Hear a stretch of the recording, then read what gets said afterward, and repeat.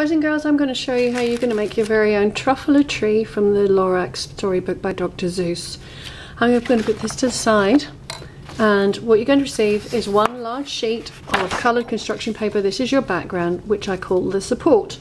You're going to get another sheet of coloured construction paper that is going to be about 8 inches deep, and then an additional one which is going to be about 4 inches deep. And what we're going to do is we're going to rip them, or we're going to cut them to give them a landscape texture. So this is your background, midground and foreground.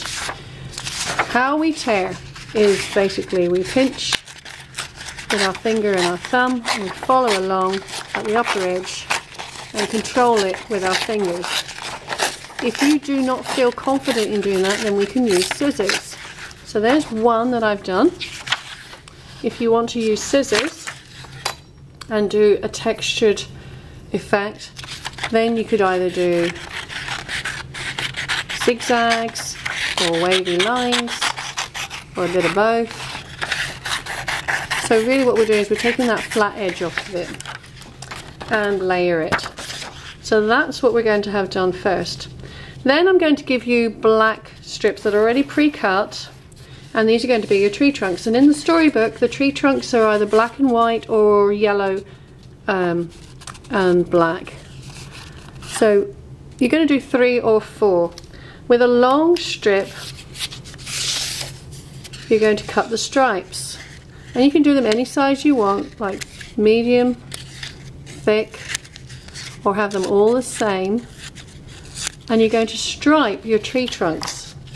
And I'll just set this one because I've made one already. Just going to pop this up here. And this one's nearly finished, so you can see what I'm talking about.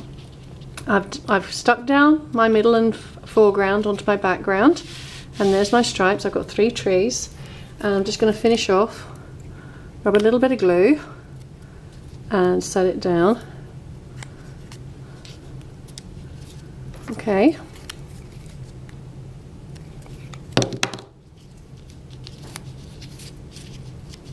And there's my tree trunks done. Make sure they're all stuck down properly. This guy just needs a little bit more glue. He didn't get it. There we are. Then what we're going to get is we're going to get 6 sheets of coloured tissue paper. You can use one colour or you can use a multitude of colours to make the Truffula tree in 3D. So I've got a variety of colours here, and stack them up nice and neatly as best as you can, and you're going to fold them accordion style. So imagine making a fan. So I'm going to do a small fold, neat fold, turn it over, fold it, press it down so you're getting it firmly pressed, turn it over, fold it down, and repeat until the whole thing is folded.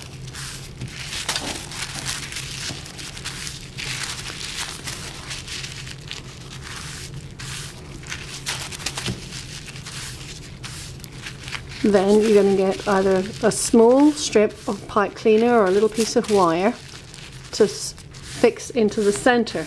To work out where the center is, what I generally do is I fold this and just give it a little press, and when I open it up I can see where the fold was, and that's my guide to tell me where to put my wire or my little piece of pipe cleaner. I'm going to use a piece of wire today. So I'm just going to cut a little piece of wire and keep it folded still, and wrap the wire around the middle and twist it. And if you've got a pipe cleaner, you're going to do exactly the same thing. Pipe cleaner's just got the same principle, but it's fuzzy. And I twist it and make sure that it's nice and tight, and then just bend those little extra pieces of wire in so it's not going to jag you. Now with your scissors, you can either cut a rounded shape, or you could cut a pointed shape. So if I show you here, I'm just going to take a point there and a point there. Okay, the pointed shapes will probably look best for the Truffula tree. Now lay it down, fan it open, and then take one piece of tissue paper at a time and pull it out. Okay, take it from from both sides, one piece at a time, and pull it out. And just keep doing that. Pull it out until you've done all the sheets of tissue paper. Pull it out. Now I'm on the purple. Pull it out. Now you can see what's happening here. You're getting actually a paper pom-pom, and we're going to use this for our Lorax art project. And this is going to be the 3D for the Truffula tree. Okay.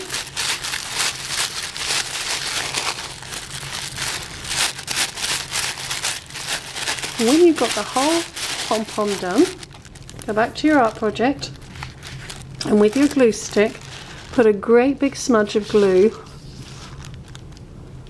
and then press it down, and then allow it to dry. The rest of them, you're actually going to create two-dimensional Truffula trees. I'm going to give you a disc, and you're going to trace around the disc, and then you're going to go around the disc and create the tufts. If I just push this one up just to show you how to do the tufts.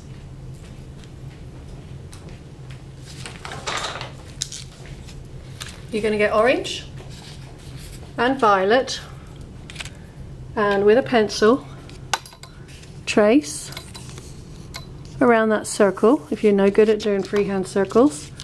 And let me show you up close. And what I kind of do is it's a bit like a sun or a sharp blade. I go round and round and round. I'm doing this up close to the screen so you can see. And then I'm going to cut that shape out, and I'm going to put glue on this side so when I turn it over I've got a clean side. And you can see, if you've got time, I used just a little black marker and just highlighted the edges. And you're going to do that for the extra tree trunks that you've done. This one had 4, and the one that I've just demonstrated actually had 3, so I'd make an extra 2 Truffula tree tufts in lilac and in orange, so I end up with a project just like this. Now it's your time to have a go, boys and girls. Let's go and make a Truffula tree.